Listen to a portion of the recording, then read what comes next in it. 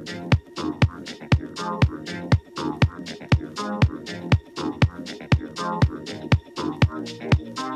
guys, I'm going to try and make this a real quick video. Obviously we're talking about auxiliary lights for the Tenere 700. Now when I ordered some LED aux lights for this thing a couple of weeks ago, I pretty much assumed it'd be an easy job to run them off a relay, tap into the high beam circuit and just have them come on with the high beams. That's all I want. I don't want to switch on the handlebars. I don't want them on all the time. I don't want them running at 10% brightness during the day and, you know, full power with high beam. I just want them off unless my high beams are on. Back in the old days, that was easy because we didn't have LED headlights and all this crap. Basically, as I have discovered, you can't do it because the high beam wire that runs from the battery to the headlight carries 12 volts whenever the ignition's on. So low beam, 12 volts. When it's flicked onto high beam, it runs about 0.86 volts or something like that. So all the high beam shit switching is controlled via some computer electronic trickery or some shit like that. So yeah, getting auxiliary lights to run, you know, off a relay the old school way, which, you know, used to be real easy, it's just not anymore. So I actually got in contact with Nerb1 about doing this, and he said he couldn't figure it out either. He tried all different sorts of things and ended up just putting a switch on the handlebars, so he couldn't get it to work. If an engineer can't do it, then I've got no hope. But basically I didn't want to give up on the idea because, you know, using the auxiliary lights at night with a switch, you know, when you've got sometimes, you know, oncoming traffic and you have to dip your lights, basically it means you've got to dip your main headlight and the auxiliary lights need to be turned off as well. So you've got two switches every time a car comes the other way or whatever. It was just, I didn't want to do that. So I kept searching for an answer on Google and I finally found something. Now I'm not going to take credit for it. I'm going to put a link to the guy whose instructions I use. He's actually a Frenchman. Very smart Frenchman, obviously. It took me quite a while to decipher all this, these different posts on this forum and wiring diagrams written in French and stuff, but I finally figured it out enough to give it a go myself, and I'm happy to say that it works 100%.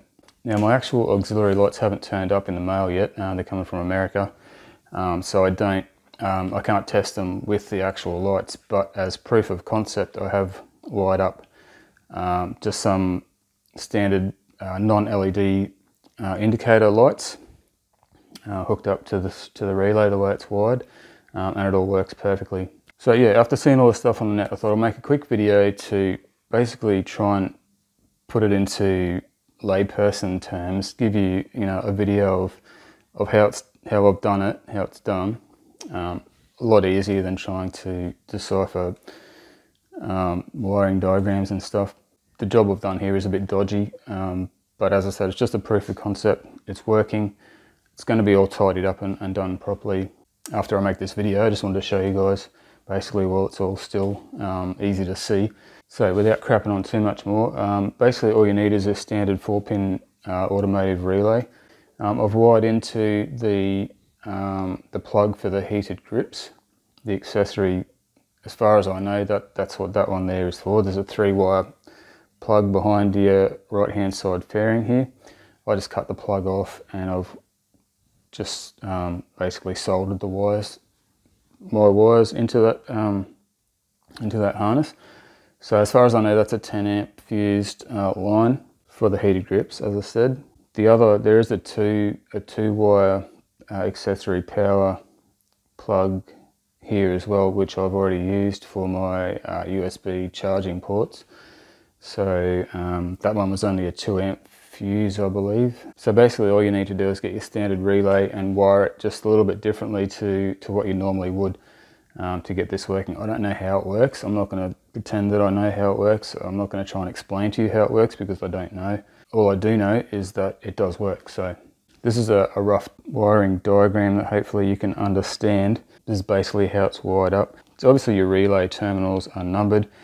85 and 30 both go to power. I've got them going to obviously accessory power on the heated grips circuit. Number 86 goes to this yellow wire, which is the trigger for the high beam, and 87 goes to your lights, your positive on your LED lights or whatever. And then obviously you've got your negative from your lights needs to go to earth or back to the negative on your heated grips circuit. So as you can see here, I've been having a fun time with this. Okay, so that's the relay obviously. Now don't worry about these. Both of these are positive, okay? I know one's black and one's red, it's all I had. So both of those are going to the accessory positive, okay, one on each wire. They're both going to the relay on the numbers I mentioned earlier. Okay, so both positive. That negative there can go to the negative of your lights if you want to, if you don't want to run them straight to earth. This one here is our trigger wire. I've made that one yellow because it hooks into a yellow wire as well. If you so you've got this plug here, that's actually your headlight wiring harness. So you'll be able to see there, you've got a yellow wire, a brown, a blue, and there's also a yellow with a black stripe. Now we want the yellow wire, the plain yellow wire. I've tapped into it here. I actually just cut the wire and soldered it together with this extension wire here. A lot of people are a bit fussy and weird about cutting their harnesses, but I think if you know what you're doing with a soldering iron and some heat shrink and a bit of electrical tape, then you don't really have too many worries with that. Doesn't bother me in the slightest. So yeah, tapped into that yellow wire there, guys. That one goes to the relay as well.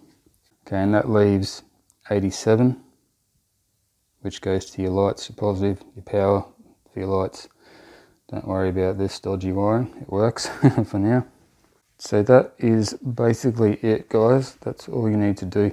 Okay, so the negative of my lights here, sorry, this one, is just earthed. I've just got it connected to that bolt for now, just so it works. The positive, as I said, goes to the relay. So we're just going to imagine that these are some cool LED auxiliary lights. Obviously they're just incandescent indicator bulbs, and I will show you guys that it does indeed work. Okay, let's turn the key on. It's on, we're on low beam at the moment.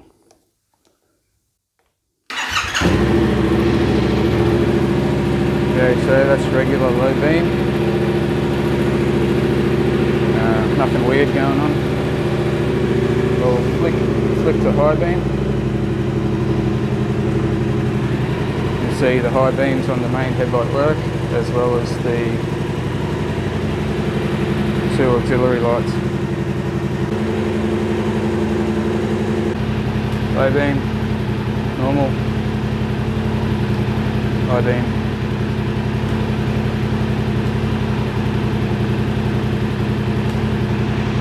So if I disconnect the power to the auxiliary lights, it's not like the main lights dim or anything. Now I know that the LEDs are probably going to draw a fair bit more power than these little bulbs, but I think it's going to be fine.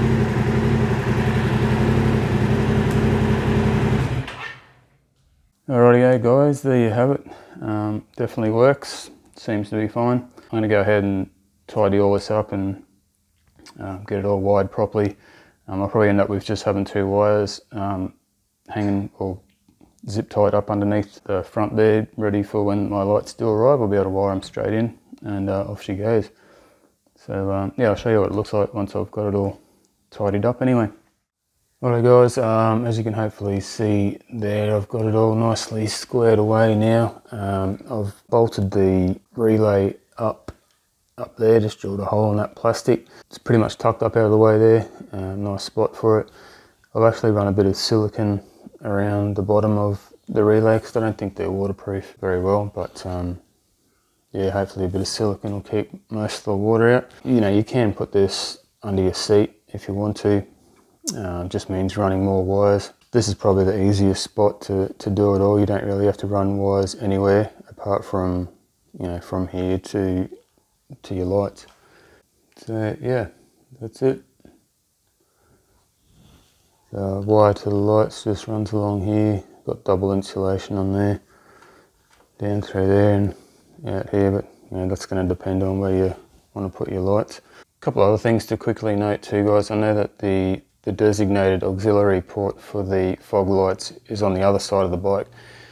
You can use that side one if you want to. You know, if you're already using this for heated grips, I don't think it matters. I've just done it this way because it's easier to get to this yellow headlight trigger wire on this side of the bike. Obviously, if you need to run it to the other side, so be it. Also, you know, you can still do this with the switch. Obviously, if you want to have a switch, you know, be able to run your high beams without the auxiliaries. If you want to switch them off for whatever reason, you can just put a switch on that yellow wire. No problems there, I don't think. But yeah, that's pretty much it. Now I'm just going to be impatient waiting for my actual lights to turn up so I can finish the job. Once more, big shout out and all the credit goes to that French guy. Awesome work, mate, thank you. I don't know his name, so I can't give him a proper shout out. Even if I did know it, I probably couldn't pronounce it. But anyway, thanks, man. Good stuff. And normally I just do a bodgy job with the joining of wires and stuff when I'm wiring up lights and such, but I went out and bought one of these douche plugs or whatever you call them, weatherproof and dustproof. I think it's actually Deutsch, but it looks like douche to me, so I'm going to call them a douche plug. Never used one of these before, never wired one up.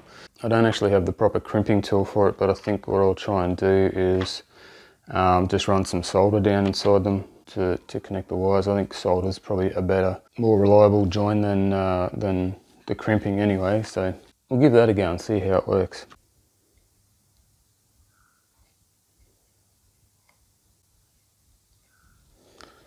Hopefully you guys can see that, looks like it's working. That's a beautiful join.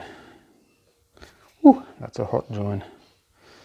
I don't reckon you can get any better than soldering. That's way better than crimping the shit, so happy with that. Now to figure out how to put the rest of this together. Righto, so I think we just poke these up into the rubber till they click into place. Righto, so I've figured out the Deutsch connector. Pretty cool. They are reusable, reconfigurable. Never done one of these before, but yeah, there you go. So when I get the lights, they'll both be wired positive and negative to that plug, and boom, done. So for now, I'll just tie that up somewhere safe. Righto guys, that's about it. I will do a bit of a video on fitting the auxiliary lights when they do arrive. Maybe do a bit of a quick review on them. They are cheap Amazon ones, so we'll see how they go. I've seen some pretty good reviews of them. But yeah, as always, I hope this video has helped somebody out there that's trying to do the same thing that I am. If you got something out of the video, please give it a thumbs up and consider subscribing. We'll see you guys in the next one. Cheers.